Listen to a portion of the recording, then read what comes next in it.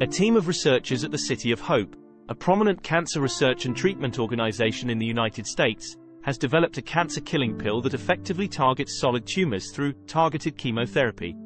The protein, referred to as AOH1996, has been in development for the past 20 years and has shown promise in preclinical research for treating various forms of cancer such as breast, prostate, brain, ovarian, cervical, skin, and lung cancers.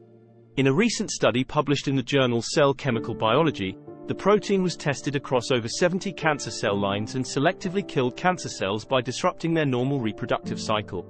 The next stage of the study is to further the clinical trial in humans.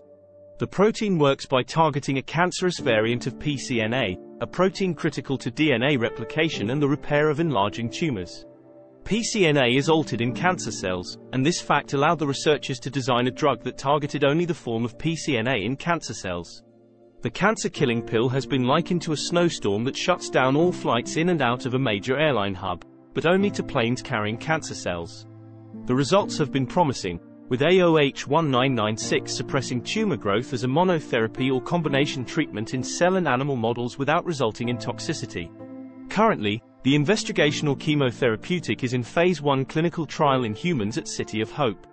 According to a member of the research team, no one has ever targeted pCNA as a therapeutic because it was viewed as undruggable, but clearly, the City of Hope was able to develop an investigational medicine for a challenging protein target.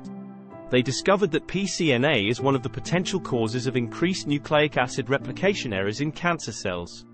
Now that they know the problem area and can inhibit it, they will dig deeper to understand the process to develop more personalized, targeted cancer medicines.